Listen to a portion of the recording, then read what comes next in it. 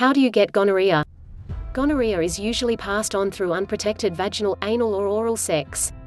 You can also get gonorrhea through close genital contact. This means you can get gonorrhea from someone if your genitals touch, even if you don't have sex or ejaculate cum. It's also possible to have a gonorrhea infection in your eye, if it comes into contact with semen, cum, or vaginal fluids from someone with the infection, but this is rare. Pregnant women can pass the infection on to their babies at birth. If you're pregnant and think you may have gonorrhea, it's important to get tested as soon as possible so you can be treated before the baby is born. Gonorrhea can't be passed on through kissing, hugging, sharing towels or using the same toilet as someone with the infection.